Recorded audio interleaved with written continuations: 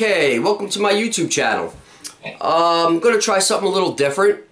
Most of the songs that I've done so far, the Kid Rock stuff, the Band on the Run, there's a lot of like dyads, and it's a really cool way of playing, and I thought I'd do a lesson on it. So I wrote a little progression, and I wrote a guitar solo, and I used dyads so that I can make a lesson out of it.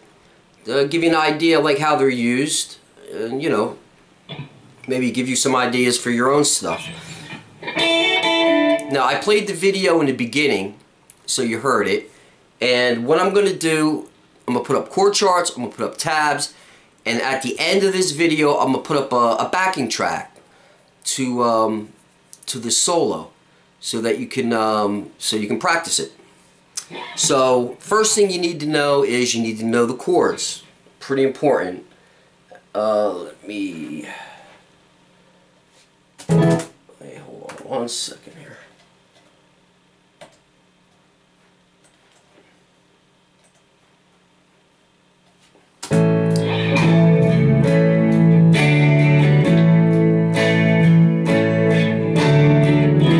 Just follow the chord chart.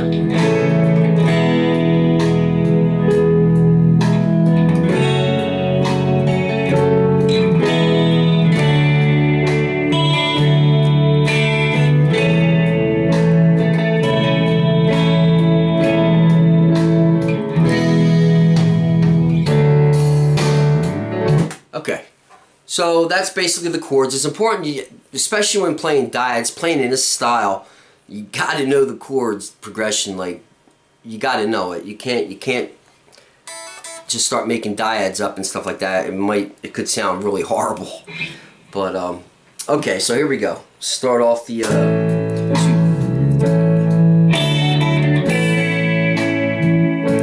Now you're coming in on beat number 4, which would be the D chord. Now I'm using my right hand, using my middle finger.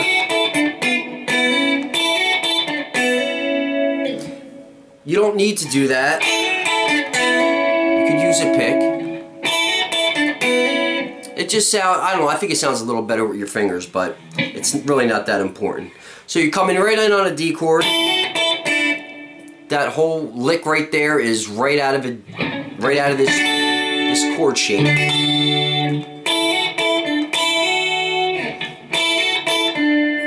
Then you're just gonna hammer. It's like going from a B to an A. You should have the tab up there. I don't have the hammer though, I believe. In fact, I changed the solo around, and I didn't feel like going back and redoing a tab. So if I don't have the tab, I'll go over it. But I'm pretty sure that should be up there. Then you're just gonna slide from the A to B to E to B. That'll be on the tab. And you want it to ring. 2, 3.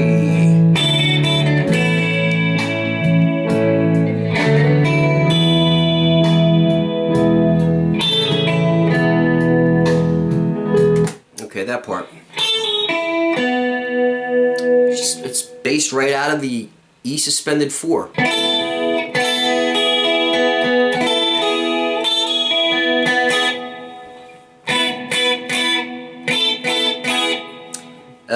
And then I'm going to go into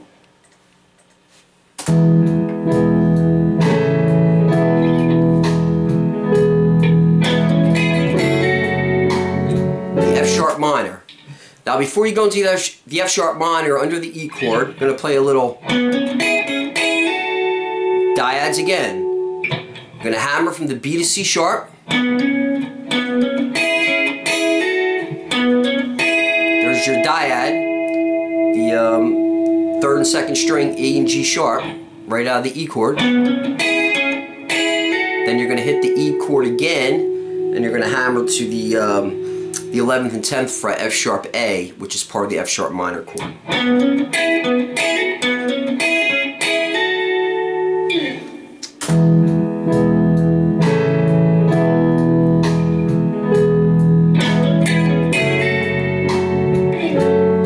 you got a little run.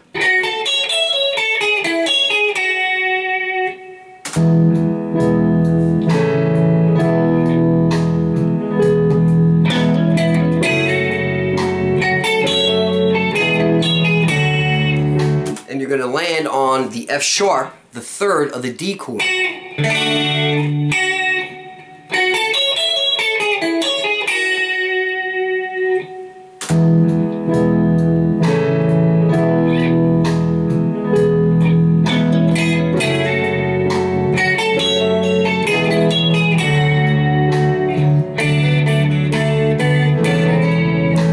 That part.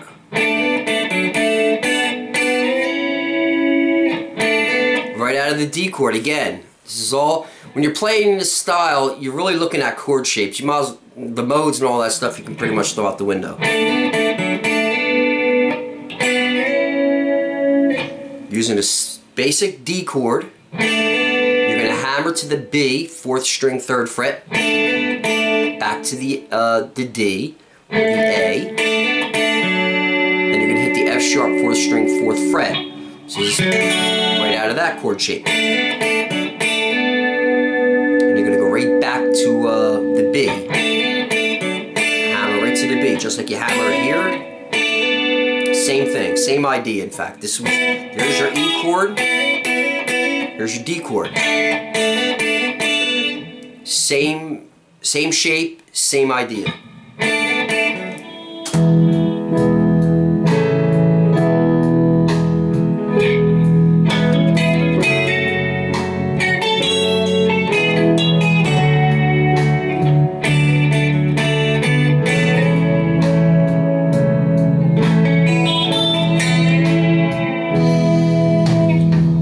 Okay,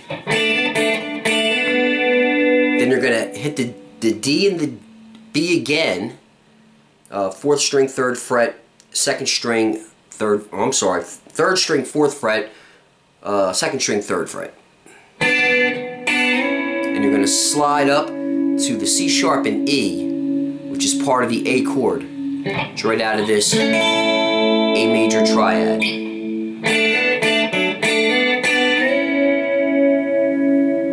And you just hold it. Now if you have a bar, it might sound cool to put a little tremolo type effect on there. Now this riff is going to start on the 4th string A, 7th fret. Then you're going to play the 3rd string, 6th fret, C sharp. Then you're going to play open B and open A, or open E. This is all part of A major. The A major, you add in the 2nd, the B. Then you're going to play the 1st string, 5th fret A, and 2nd string, 5th fret E. So it's like this.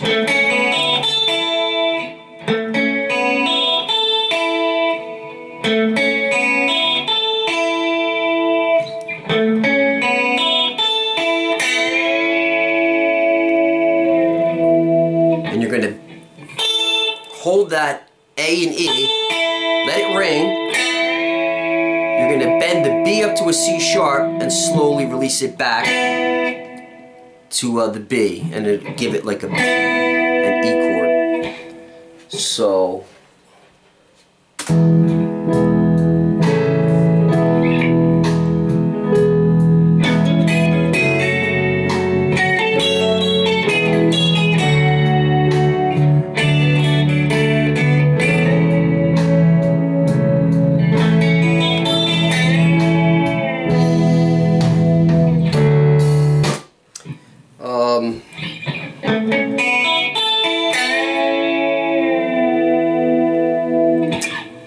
and that's about covers the whole solo. That's the whole thing. It's actually it's a 16 bar solo, but I'm only doing 8 bars of it. It's a 16 bar progression. But yeah, I hope that helps people out with some of the dyads. It's a really cool way of playing, and it's a different approach to the guitar. It gives you a lot of cool sounds. It's a little country, kind of a country rock, you know, kind of thing to it. But after the video, I'll have the backing track up, so check it out. You know, give it a whirl and come up with your own riffs. You got the chord chart there, the progression. Come up with some of your own ideas, you know, for dyads and stuff like that. It's pretty cool. Alright guys, thanks a lot. I am out of here. See ya.